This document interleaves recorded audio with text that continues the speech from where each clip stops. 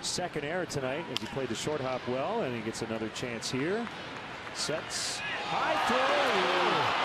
Oh man, Rizzo collided with Wallace and he's down. And he hasn't moved yet.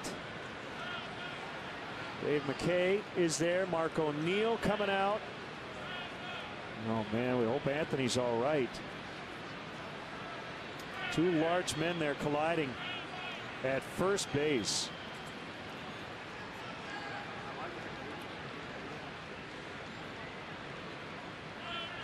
Looked like a very routine play for Paredes, but he makes a high throw to first. Wallace goes up. Oh man, looked like the left foot came around and caught Anthony on the side of the head as he was running past.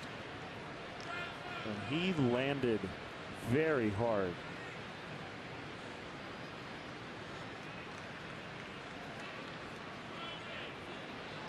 Boy, Wallace fortunate he didn't get spiked either. Yeah, just the awkward position of his body as he was up in the air crossing first base, crashed to the ground, couldn't even get an arm out to protect himself.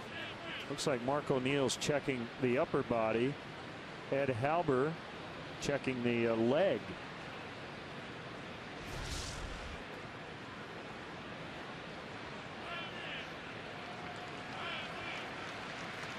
Oh, he looked like he hyperextended that left leg when he landed on first.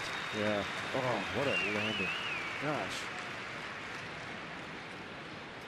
It's like an Olympic ski jumper that crashes on landing right there. Just totally out of control as he hits the base. His left leg gets flipped up in the air behind him.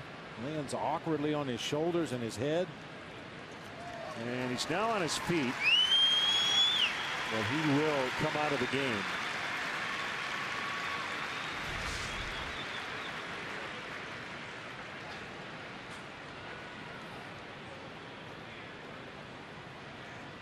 He looks a little unstable on his feet there. He must have really got his bell rung.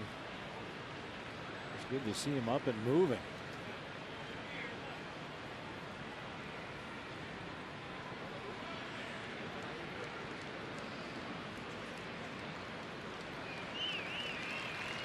But he's got a big welt on his forehead as well.